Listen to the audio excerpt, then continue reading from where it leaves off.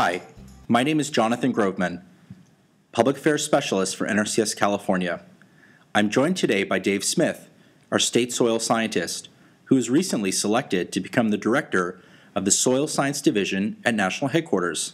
Dave has been with us in California, holding various state, regional, and national positions for 34 years. Today we are going to discuss the reorganization of NRCS's Soil Science program. Dave, thank you so much for joining me today. Glad to be here, Jonathan. Thanks for the opportunity to introduce myself and explain a little bit about the program. So let me start with question number one. Can you please start with a general overview of the NRCS Soil Survey reorganization as it pertains to state and MLRA staffs? Let me begin by pointing out that the Soil Survey program experienced a budget cut of about 15% going into fiscal year 2012. So that and the likelihood of continuing tight budgets for the agency over the next few years is really a primary driving force behind the need for change. We needed to look at new ways of doing business that would allow us to continue producing and delivering the soil survey information and the soil science technical support that we're so well known for, and also that's so integral to the mission of NRCS. The 15% budget reduction amounts to about 100 fewer affordable FTEs, going from a FY 2012 base year and projecting out into FY 2013. A large portion of this reduction in staff numbers has occurred already through attrition starting back in 2011. But some of the reduction in FTEs is also occurring within this latest round of soil survey program restructuring. The first part of our current restructuring emanates from the Secretary of Agriculture announcing a number of USDA office closures earlier in the year. This was part of the USDA Blueprint for Stronger Service. And the Secretary called for closure of 24 NRCS soils offices across 21 states. That included 6 MOs and 18 soil survey offices, and it resulted in about 75 employees being affected. People in the closing offices needed to be placed elsewhere in the agency. The second part of the current restructuring is the larger overall restructuring that's coming from recommendations made by a technology improvement team that the chief initiated. There are 5 important new differences in our latest round of restructuring.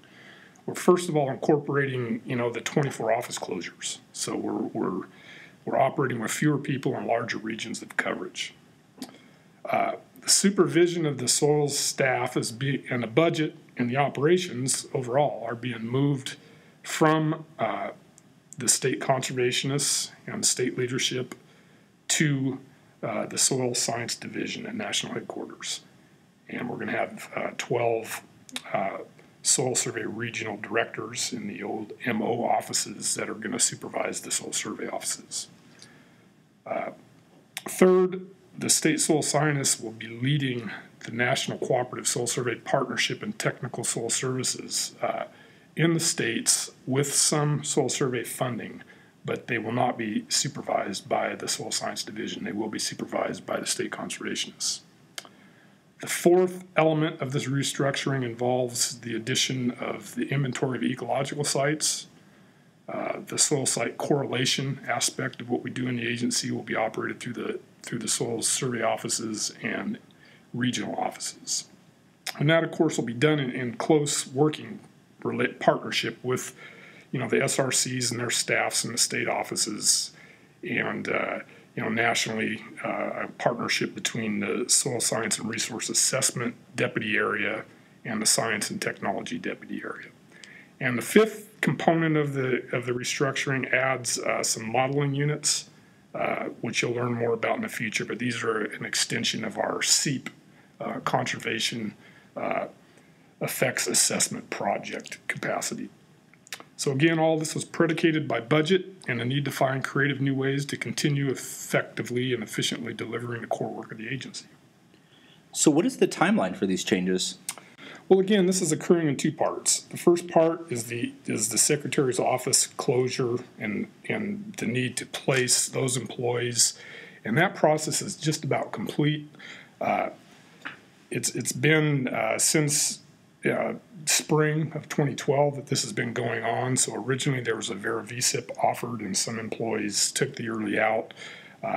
Others applied and were selected for other positions in the agency, and then the folks that were still affected employees have been offered reassignments here recently, and by mid-January 2013, all of those affected employees will all be placed in positions.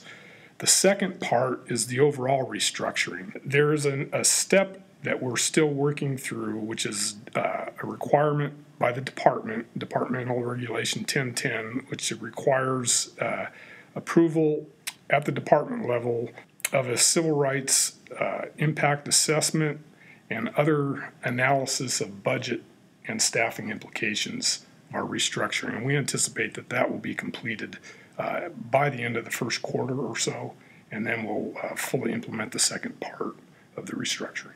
Very interesting. So now take staff, non-soil staff in field offices throughout California and the other states. Are they going to have to go through a different process to request soil survey services from their area soil specialist? No, they will not. The resource soil scientists that are in the states remain in place. There will be a state soil scientist in each state office leading the soil survey program, and people can request technical soil services, soil survey support, and soil science support in the same ways they have in the past. In addition, the staff that are housed in the soil survey offices that will be under the direction of the Soil Science Division will be available to the states through the state soil scientists to assist that technical services delivery. So now, what are some of the benefits of this new relationship between the state and MLRA office leadership? It contributes toward the 90% focus to direct field positions working with farmers, ranchers, and forest landowners on a daily basis. The Chief's technology improvement teams were part and parcel to that whole philosophy, that emphasis to try to get more boots on the ground. And by restructuring the soil survey program this way, we really sort of facilitate the other parts of the agency focusing their energy from an operations management point of view in that direction. And the resource inventory, the soil survey, the ecological site development, the modeling units can function under this new structure in an efficient way and keep our quality focus, in delivering those parts of our work. And, I would add, it allows also more focus, I think, on the technical soil services, the delivery of soil science and soil survey information through the state soil scientists and resource soil scientists.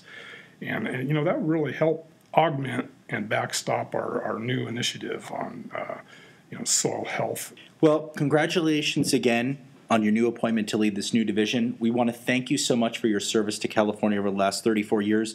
So are you sad to be leaving California after all these years?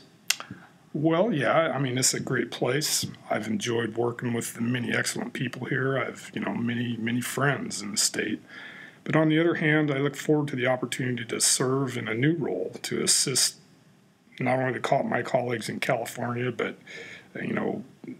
other states and the nation. I look forward to the challenge of serving as the Soil Science Division Director, and I look forward to the many successes that we're going to collectively to gain over the next few years. Well, thank you so much again, Dave.